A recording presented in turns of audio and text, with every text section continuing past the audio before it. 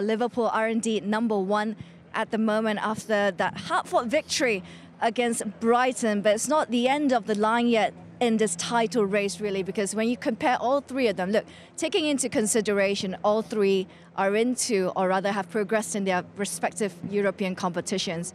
Only Manchester City are in the FA Cup at the moment, so that's one additional competition for Man City to focus on.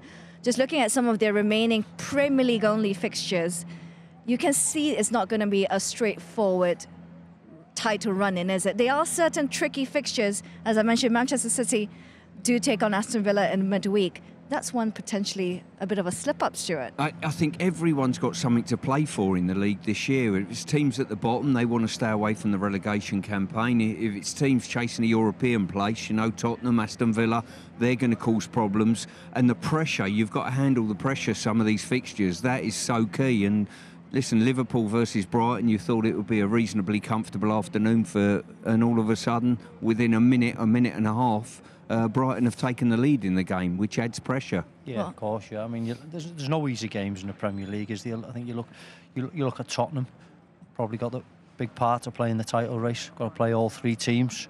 Liverpool going to Man United won't be easy. Yeah, I see Spurs playing a big part in the title race, and as Stuart just alluded to, then, you know, there's people still playing for things. You've got Villa obviously looking for Champions League places. Yeah, no, there's still for me, there's still twists and turns in this title race. I think as well, some of the teams that go away in Europe, coming back and playing the fixture after you come back in Europe from a potential away game, course, whether it be Manchester City going to Madrid or someone going to Bayern in a game. It's the turnaround of games, and games coming so quickly is so difficult. It's how you manage your squad as well. I mean, you can't just keep playing the same players. It's not like it was years ago. To be fair, Arsenal almost never changed their starting 11 too much. In fact, they played quite a few players consistently all throughout the season. Do you think that could be their downfall? Well, it could catch up with them, yeah. I mean, they end up playing 60-plus games. It could catch up with them towards the end.